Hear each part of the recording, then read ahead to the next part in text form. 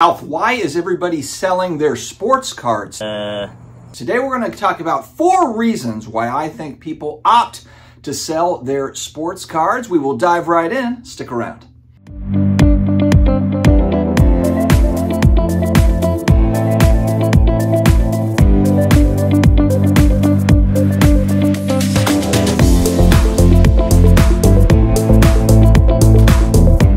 What's going on, sports card hobby family? On the eve of the National, I will be driving out tomorrow night. I'm pumped to see all of you all and probably doing Blair Witch Project style vlog stuff that's probably going to be very inadequate compared to what you're going to see from the Jeff Wilsons and the Mojos and all the, all of the camera crew stuff that's going to be there. I won't be that, but I'll be there for you. You take the card and put it in the sleeve. Before I get started, huge thanks to today's video sponsor, COMC.com. 35 million plus cards in the database.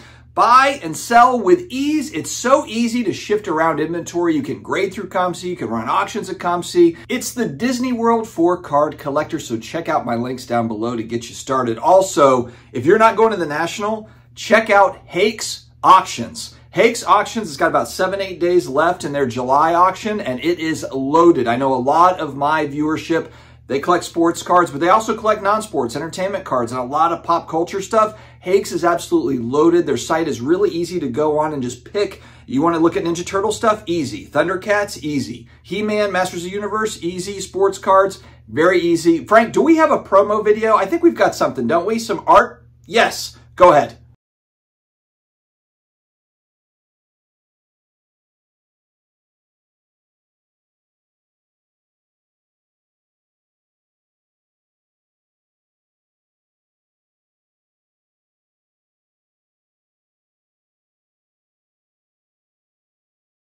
Definitely check out Hakes. All right, why are we selling our sports cards? The first reason is I'm just gonna hit the most obvious one right out of the gate. Consolidation. Consolidation. I can speak for myself going back, it's been 6 years since I got back into collectibles, the hobby as a whole. And my tastes have changed over time. There are certain things that have not. I always thought Beavis and Butthead was cool. Always thought Stranger Things was cool. Always thought sports cards were cool. But I guess what I mean is fine-tuning that. You can get into certain collectibles and realize, oh man, there's a whole different other variety of collectibles that I might like a little bit more. And also just strategizing on what do you want that collection to look like, and what that collection looks like usually changes for people over time. They might be really into something in particular, and then they move off of it, or they want to add in another kind of subsection of that collection with other things. It's perfectly normal to do so. But what happens, of course, is we don't have endless money, and we've got to consolidate some of the stuff, and it's making tough decisions on maybe stuff that you bought a few years ago, and you're like, you know what? I like this stuff, but do I love it? And for me, I've had to make some tough calls where I'm like, do I need to have duplicates of this? Probably not. I probably need to look into, okay, how can I consolidate and get into another card that I really do enjoy?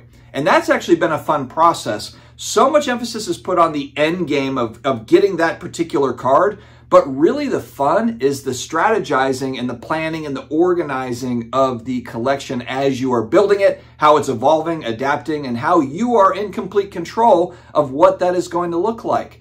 This Topps Bo Jackson rookie card. I love this card. This is a childhood nostalgia card. It's in a 9. I could potentially sell this and just get a raw copy in a binder. I could get an 88 Topps set with this card in it for probably about the same price as what this would be if I sold it. So then I asked myself, do I need this as a graded card, or would I rather have the whole set in a binder where I can flip through and look at it for 50 or 60 bucks or whatever that is?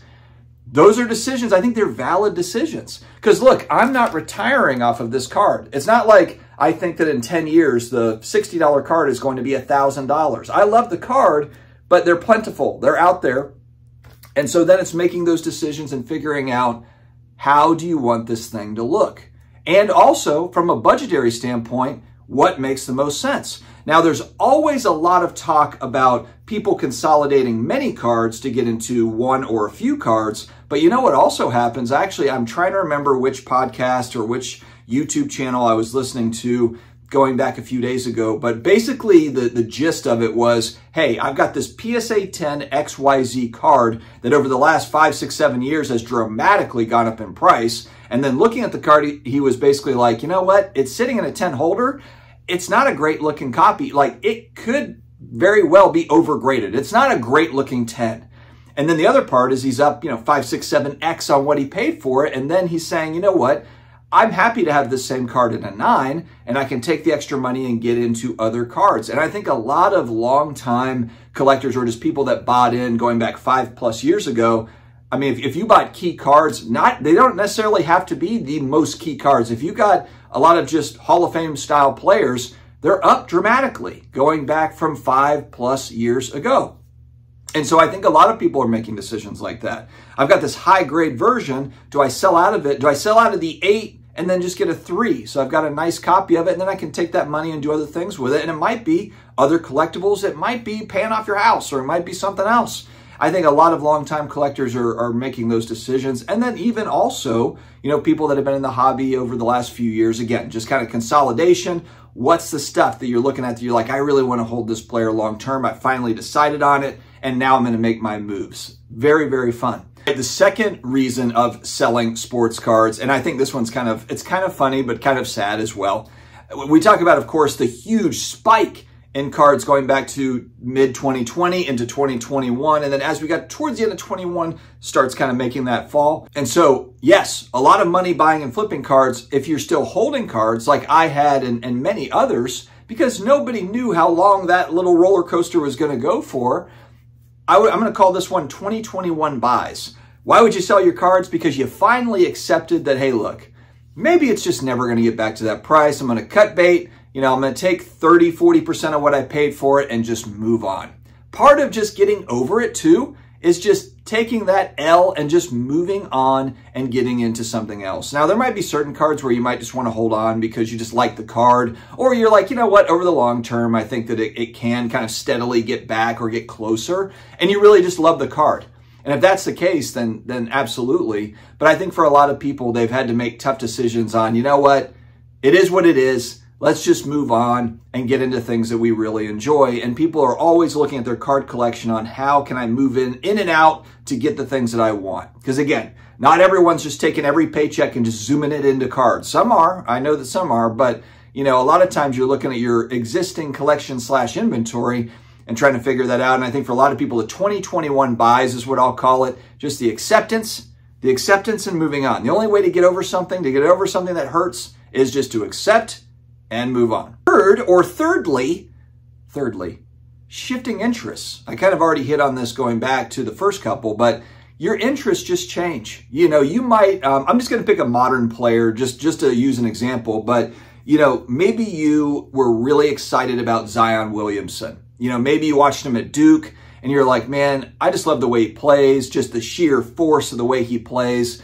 Or John Morant, kind of like that draft class. Oh man, John Morant is going to be the next guy. I really, really enjoy watching John Morant play. He's just really shifty and just explosive. And now if you look at those guys, they've just been replaced by other explosive guys. Anthony Edwards has been the guy that he looks like Michael Jordan out there. Everybody is just kind of moving on, always moving on to the next exciting guy. And those are good basketball players. Zion and Ja, it's not like they're trash. They're good basketball players, but it might be something where for a year or 2 years, you were big into that draft class, excited about it. And now you're like, you know what? I'm all about Wembanyama. Wemby, look at that rookie season. He's exciting. He's 7'4". He can shoot the 3. He's got like 20 blocks a game. He's just an exciting player. I'm moving out of Zion and Ja, whatever. And I'm shifting gears and I'm moving over to Wembanyama. Or you might be like, hey, you know what? I'm moving into graded comic books. I'm going to go into action figures. I'm going into graded action figures. Shifting interests. A lot of times too, you're being fed, and by me, the whole thing is fed by childhood nostalgia to where, I've been looking at Back to the Future items. Back to the Future items have been something I'm like, it'd be nice to have a cool piece, going back, just that movie series is so iconic. Michael J. Fox and Christopher Lloyd, and just that crew, of actors. I love that, especially the first and the second movies, of course, they're just all-time classics. They always will be. And so just that's a perfect example of just something like, I'd like to have a piece, you know, from that particular IP. What do I need to move? What do I need to save for? Which item? Which item am I looking at? Am I getting a signed 8x10 by the whole cast? Am I buying, I saw, you know, a signed hoverboard, you know, that I was bidding on. You know, there's all sorts of different things. And by the way, that's from Back to the Future 2, the hoverboard thing that he's kind of riding around in the movie. Signed by Christopher Lloyd and Michael J. Fox. I was like, damn, that's cool. I got to add that in. I lost. But anyway, point being is shifting interests can be a reason why we're all selling sports cards. Lastly, this might be actually the most obvious one. It's just getting out of the card hobby. You're getting out of it. I think for me and for others, of course, we're hardcore, and we're also doing content around it. So you've got the content piece as kind of an extension of the hobby experience. But for many, I think it's just like golf, you know, to where you're like, oh man, I'm so excited. I'm going to get my golf game back. I just bought a new set of clubs. I'm going to go see the pro trainer down there. He's going to we're going to work on my swing a little bit. I'm working on my putting game. And you do that maybe for a year and a half. You play golf, and then, you know what? You lose interest in it and you move on to something else. You're getting into a different hobby. And that's kind of a normal thing that human beings do. Some people, of course, play golf. That's their hobby. They play that for 30 years. Some people, they get into hunting or fishing or whatever that thing is. But, you know, life happens and you might not be able to do it. And I think just people move out of the hobby. And there are people that do liquidate out. I do think, though, I've said it before, we are in a boom time. Even though, yes, people do sell and get out, I just think they're being replaced by new people that are getting back in. You know, so, but getting out, of course, is going to be one reason why somebody would sell off their sports cards. Let me know, my friends, why do you sell cards occasionally? Maybe you sell one card a year. Maybe you sell thousands. Why do you sell your sports cards? All right, my friends, stay healthy, stay awesome, and I will talk to you again later.